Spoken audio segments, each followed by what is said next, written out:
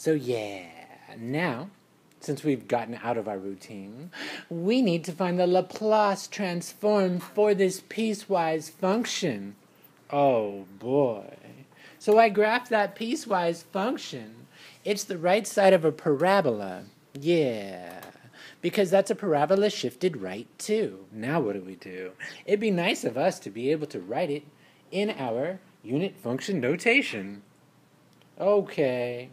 So our unit function notation of some other function h of t, notation, if we were looking for the Laplace of that, then we have this form.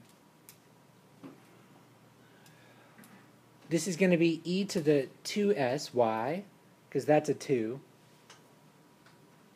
Okay. And what? Our function is that? Because if I compose that, wouldn't I get this, original guy up here? If I put a t minus 2 in there, then I have our original function. Okay, but what's the Laplace of t squared?